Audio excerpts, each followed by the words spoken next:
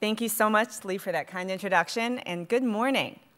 It is so wonderful to see so many familiar faces here at Commercial UAV Expo this year, and so many new faces as well. So welcome, and I'm so glad that you're all here.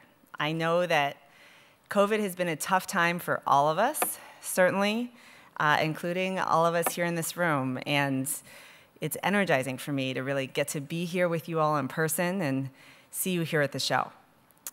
Speaking of COVID, I've been so inspired by this industry's initiative to stand up and try to help during this time of crisis. So thank you all. My name is Lisa Ellman, and I wear two hats in this industry, as Lee noted. I chair the Global UAS Practice Group at Hogan Lovells Law Firm, and I co-founded and serve as the Executive Director of the Commercial Drone Alliance.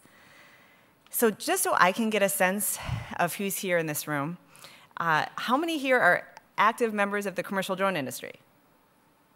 Okay, all right.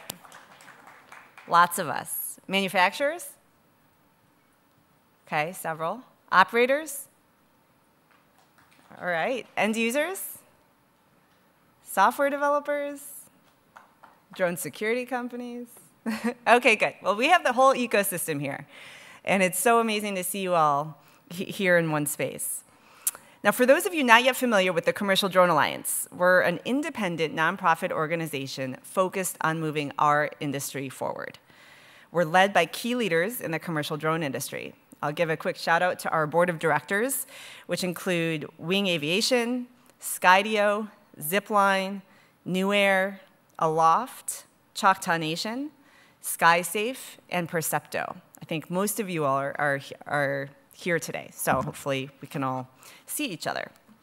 The CDA brings together commercial drone end users, manufacturers, service providers, advanced air mobility companies, and drone security companies. We represent virtually all vertical market sectors serviced by the drone industry, including oil and gas, and precision agriculture, communications infrastructure, and technology, security, construction, news gathering, filmmaking, and so much more.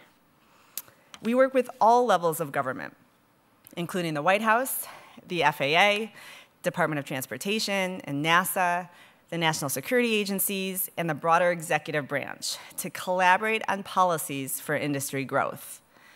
We educate the public on the countless public benefits, which you're all completely aware of, and essential services that drones provide to the American public, whether delivering critical supplies or life-saving medicines and commercial products, or improving safety and efficiency through critical infrastructure, inspections at scale, and supporting our first responders, and so much more.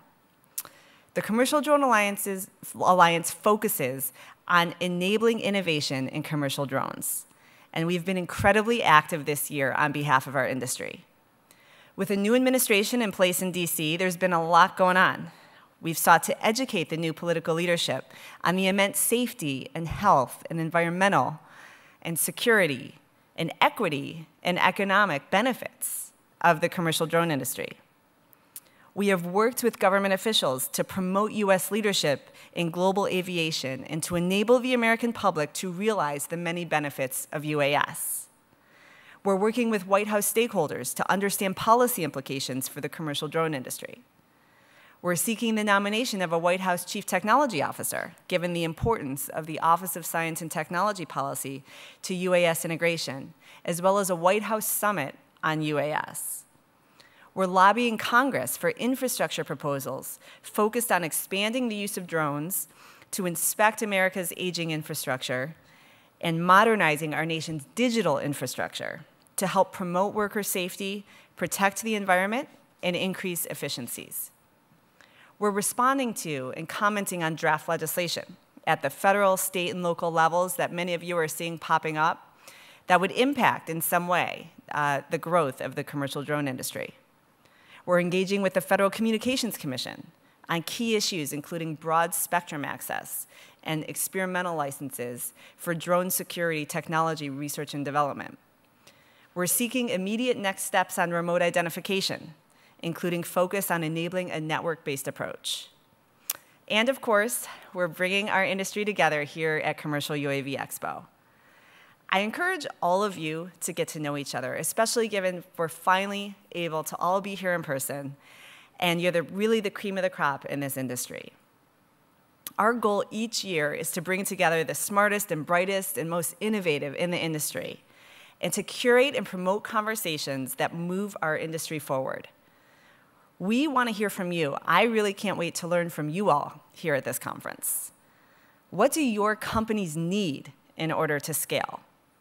How do you see the technology evolving year after year? What are the biggest changes, for example, since we were all together last in person that you see, and where do you see the technologies going?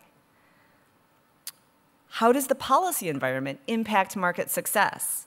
And how can policymakers and regulators and innovators all work together to enable this industry to thrive safely and securely? And how can the commercial drone industry leverage the diversity of our industries to drive innovation? We're going to discuss what's around the corner, what's happening in DC that affects your businesses, and how your businesses can succeed in a regulated marketplace. And as you all know, 2021 is the year of enabling beyond visual line of sight. All right, let's hear it.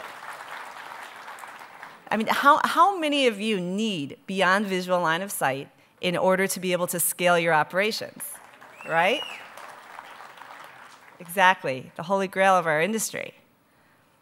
Because while there are so many amazing benefits to the commercial drone use and commercial drone industry for the American public, but current FAA regulations do not broadly enable our domestic drone beyond visual line of sight industry to scale. And regulations to enable it are still a little ways off.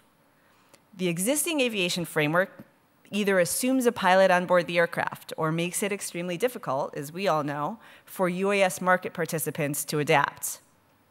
So this summer, the FAA launched the Beyond Visual Line of Sight Aviation Rulemaking Committee, which I know many of you are involved with.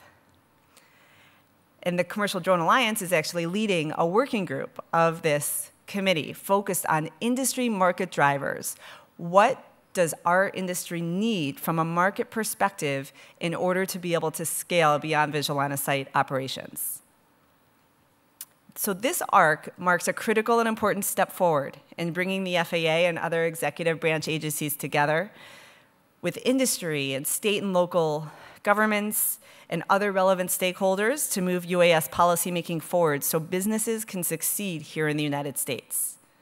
From our own perspective, the CDA is focused on bringing stakeholders together to solve these tough challenges and help businesses like yours to scale here in the United States, just like you're doing in countries around the world. For example, we're working to educate federal policymakers on relevant differences between the drone marketplace and the legacy aviation marketplace, as well as between drone operations and manned aviation operations, just and what that ought to mean for policy and regulation. As you all know, the drone marketplace is designed differently and funded differently from the legacy aviation marketplace. And it should be regulated appropriately in a risk-based, performance-based way. We're focusing on enabling autonomy. We're promoting the need for regulatory flexibility, predictability, certainty, and stability for the marketplace. We're working hard to develop the policy, legal, and regulatory frameworks in the US that will enable our industry to thrive and ensure that the US does not lose our long and well-established role as leader in aviation throughout the world. Now, like I said, we're at a unique time in a new administration where policymakers are getting engaged and getting educated. We met with the Biden-Harris transition team. We're meeting with the new political appointees to communicate what our industry needs and why it's in the federal government's best interest to provide it. I would urge all of us in this room recognizing that this is how we need to be able to scale our industry, and these efforts are so important. I would urge all of you to get involved, whether through CDA or other organizations. And if you're not involved with CDA, please join our cause. You can find out more at commercialdronealliance.org. And now we have an exciting program, kicked off by some amazing keynotes this morning. To start, I am honored to introduce the FAA Administrator Steve Dickson. Administrator Dickson has served as the FAA Administrator since August of 2019.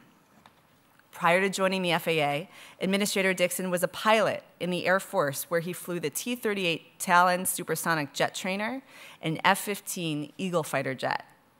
He also spent almost 30 years at Delta Airlines, first as a pilot and most recently as the Senior Vice President of Flight Operations. As an advocate for commercial aviation safety, he has served as chairman of several industry stakeholder groups. And now, Administrator Dickson is a champion for safe drone technology and the aviation innovation occurring in our exciting industry. Administrator Dickson, we are so grateful for your leadership and for your engagement with us. Thank you for being here. Please join me in welcoming FAA Administrator Steve Dickson.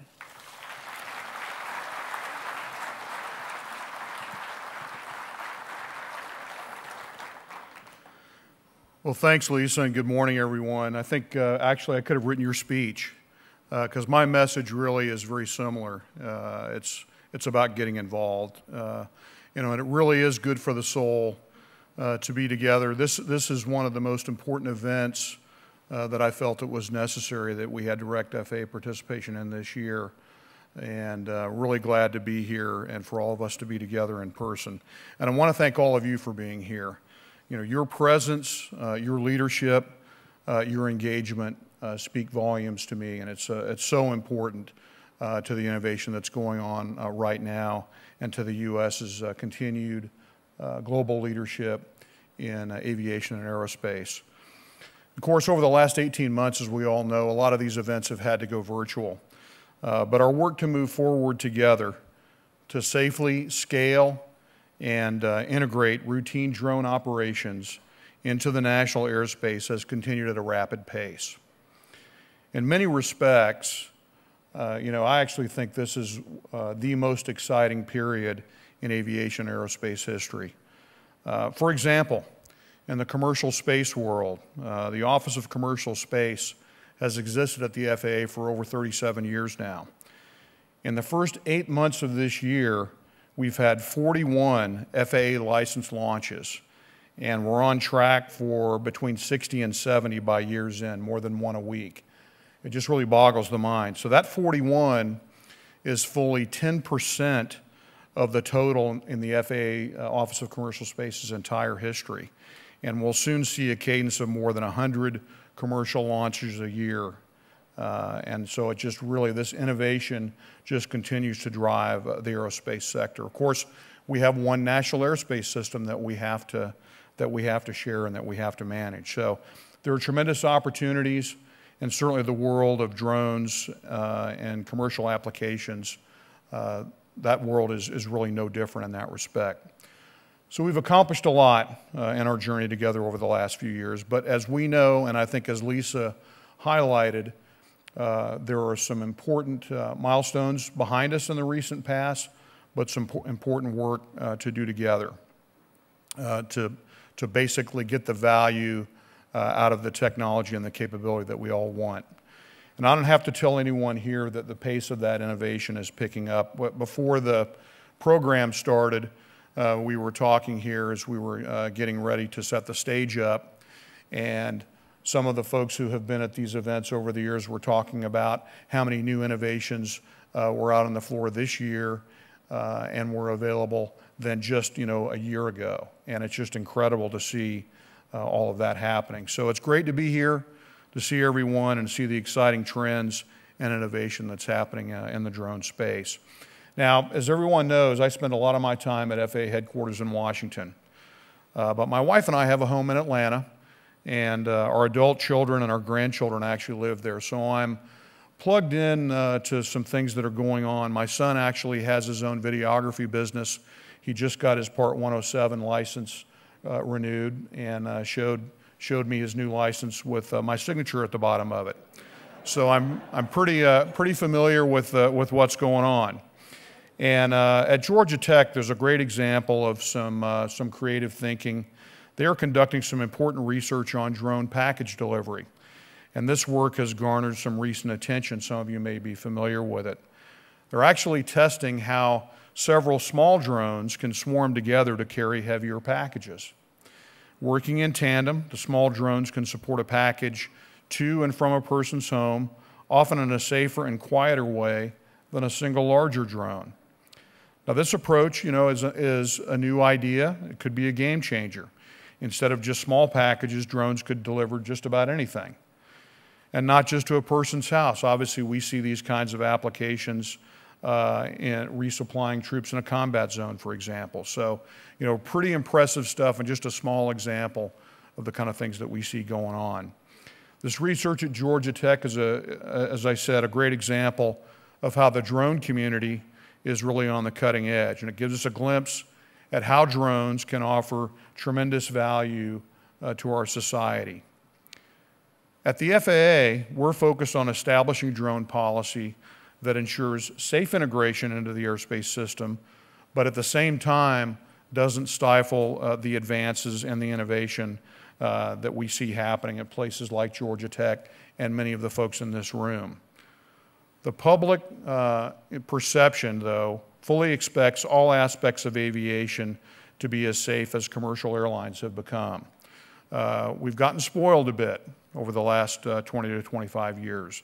And so if we all don't understand, businesses and operators who don't understand those expectations are just not going to be able to be in business for very long. And so we all need to understand how we manage that risk and move forward safely but briskly. So how do we, the FAA and the federal government, fairly and equitably integrate all this technology into our national airspace system and do it in a safe and predictable way so that we can move forward? Well, as the FAA Administrator, I see policy and the accompanying regulations as sort of like a safety envelope. You could call it an operating envelope for an airplane, a protective sphere around the machine, around the vehicle. The envelope gives the operator a comfort zone within which he or she can be assured of a safe operation before reaching the edge of the envelope, where safety, yours and the public's, might be compromised. For drone integration, we've done our best to allow for as much development and operational work as possible, flying under the existing regs, again, within our existing regulatory framework. But we've had to make some changes occasionally to make sure that the protective envelope is as robust as it needs to be. And we're at the point right now to continue to move forward that we're bumping up against the edges of the envelope in some cases. So there are some very important and groundbreaking performance-based rules on the horizon, especially in relation to beyond visual line of sight operations, or as we know, BVLOS, and also in the area of drone certification. Now, before we talk about that, let's take a little walk around memory lane and talk about how we got here. Policy on drones actually began about 40 years ago when the FAA issued Advisory Circular 91-57. This circular outlined certain operating standards for model aircraft and encouraged voluntary compliance with safety standards. Now, all was relatively quiet in the space until about 2012, when the small drone industry suddenly came to life. And suddenly there was a need to make sure that we had a protective envelope around an entirely new kind of aviation vehicle. Congress, for its part, required the FAA to create a way to authorize these so-called non-hobby drone operations and set out methods to obtain waivers or exemptions for these operations. The law also created the small UAS classification for drones weighing less than 55 pounds.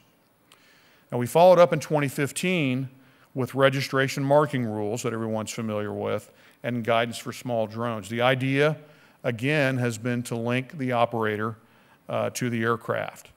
In 2016 came the publishment of Part 107, the small UAS rule, and that created the remote pilot certificate that I talked about a minute ago. Part 107 also set operational standards for commercial small drone flights. And then now we fast forward to January of 2021, which was the next milestone in the journey, And that's where we expanded the protective envelope with 2 more rules. And it was not a linear path to get there, but we got there. First, we published a rule that modified Part 107 to allow routine operations over people and also routine operations at night under certain circumstances. Second, we published the first version of the remote identification rule, which has compliance dates of September of 2022 for manufacturers and September of 23 for remote pilots. Now, with respect to night operations, I want to emphasize that Part 107 pilots still have to complete the new online training course and equip with the proper anti-collision lighting to be able to enable those operations. Now, working with industry, we've also done a great deal to make the public comfortable with the technology, and particularly over the past year when drones displayed tremendous capability and unique value during the pandemic. The package delivery companies, in particular, were innovative and flexible, modifying their services to deliver medications, supplies, food, PPE, vaccines, and even school books. News stories about drones for good. This was a big theme that we were using about this time last year. These efforts help promote public acceptance of drones. This is all great progress for the industry, but much of this foundation has been built up to this point through waivers for drone operations on a case-by-case basis. And we know that that's not going to be sustainable. So that's why we're at this inflection point where we find ourselves. Waivers are, of course, ad hoc and not scalable across the national aviation system. So if the industry is going to grow, there needs to be a standard set of rules for beyond visual line of sight operations, and we're very well aware of that. So we're working closely with the drone community to do it right and to make sure that we take all stakeholder perspectives into account. I'll talk more about that in a moment. Now let me move to the machine itself. We're also, at the same time, evolving the way that we certify certain drones through the Mosaic rule, which, as you may know, stands for Modernization of Special Airworthiness Certificates. Now, there are aspects of Mosaic that get into experimental aircraft that are beyond the scope specifically of UAS, and Mosaic is still in development. But we envision a day when we can enable more drone operations by appropriately scaling our aircraft cert requirements according to the risk of the operation that's being undertaken. Now, we won't develop these rules in a vacuum. It's really important that all of you stay engaged and that you're all at the table. So it might be helpful to pause just for a second and think about how the rules for the operator, the vehicle, and the airspace interact with each other. And I always think about 3 interlocking circles. You know, in manned aviation, we've got requirements for pilots to earn their certificates, and then we have operating rules that they have to live by. Then we have another circle with the airspace rules that govern how to operate safely in the airspace. And then finally, we have rules that place requirements on aircraft manufacturers. Think of these 3 interlocking circles and how that architecture provides us with the aviation system and the level of safety that we enjoy today. Well, really the same construct applies to drones, if you think about it. Except in this case, obviously the aviator is not aboard the aircraft. But there's still training to be done and requirements that must be met. It's just through a different pathway. Same thing goes for the machine and the airspace. We really want to think about how these different domains interact with each other. And there are some differences in how we look at these issues when it comes to drones versus manned aviation. But this construct does define the task that we have before us for safe, scalable, and routine drone operations. Of course, it's easier said than done. Many competing interests and sometimes tension between different sectors of the industry. So getting us all on the same page is not going to be easy, but it's extremely important. In fact, when we proposed the rule for remote ID, I think as everyone knows, that was a very painful process. We got more than 53,000 comments. We read and adjudicated every one of them. That shows you that the drone industry is diverse. I've seen this in when I've been involved in aviation rulemaking committees and federal advisory committees for commercial aviation. Different operators have different business models, and all of those interests need to be reconciled so that we can have consensus standards that are developed to be able to move the entire sector forward together. So there are many different concepts for drones of operations, different vehicle capabilities, each of which may entail different levels of safety risk. The challenge is to have the rulemaking done in such a way that we don't end up with the least common denominator, because that's not what anyone wants. There are sometimes these competing interests, as I said, among different sectors, and we've got to be careful not to be parochial and look at things only from our own vantage point, because then what ends up happening is the FAA ends up getting caught in the middle and not being able to please anyone. So at the end of the day, not everyone will get exactly what they want, but we want to find solutions that hopefully everyone will agree are best for the industry as a whole, will provide the most value to the community, and an acceptable level of safety for the aviation system. So that's the approach that we're taking to create policy for routine, scalable, beyond visual line of sight operations. Now in June, this took longer than I wanted to get set up, but in June, we stood up the Aviation Rulemaking Committee, or ARC. We selected 90 members, and they started work immediately. And we've got some great people and some great representatives on the ARC. They're looking closely at the safety, security, environmental, and other policy needs, as well as societal benefits of these operations.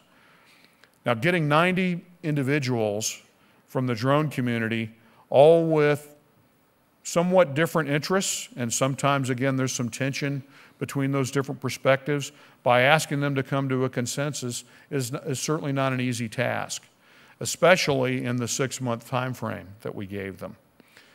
But I can tell you that I've been very impressed with how the group got started, and I've been keeping very close track on their progress. I want to actually right now give a shout out to the committee's industry co-chairs for their leadership.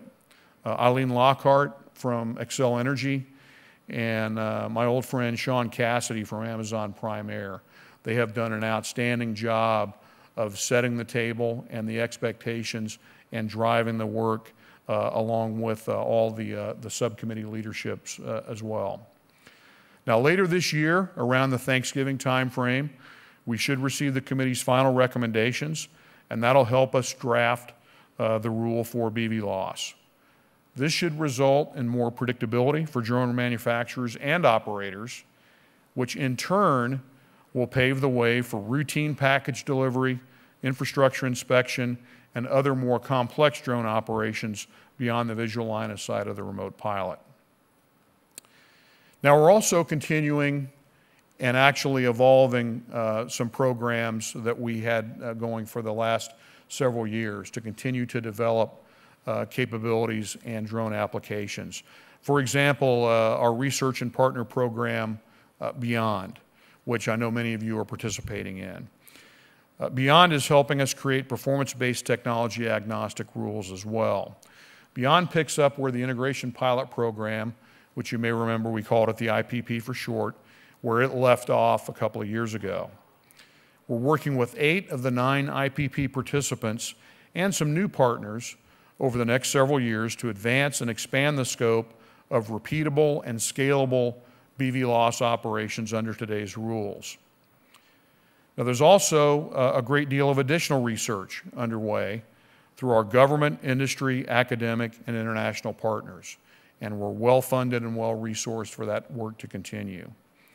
Topics of high interest and ongoing work include passenger transport capabilities such as urban air mobility. We're also studying the risks of drones, including ground and airborne collision severity studies, engine ingestion testing, and UAS detection, which we're testing right now at 5 airports over the next 2 years. And what we're looking at here is really the compatibility between these detection platforms and our air traffic control and airport technology and infrastructure that's out there now.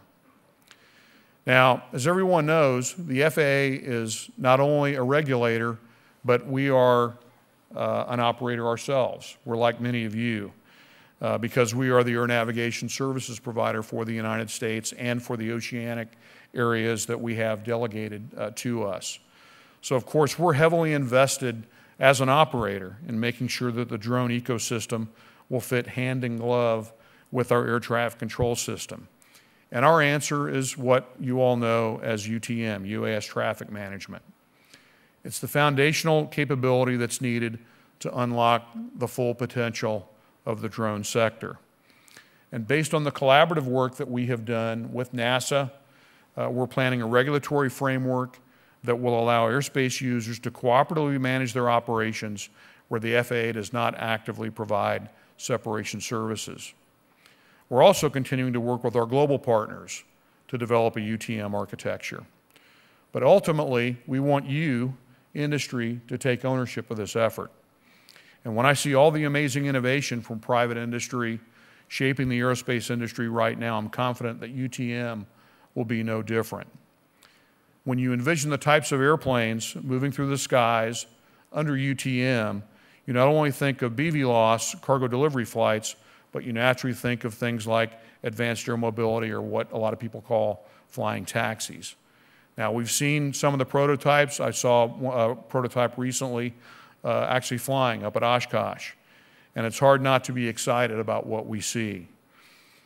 As I noted earlier, my role as FAA Administrator is to figure out how to support these emerging technologies while maintaining the unwavering safety commitment that the public has come to expect from the FAA. Finding this balance is especially challenging because AAM crosses so many domains: regulations, infrastructure, technology, operations, and societal perceptions.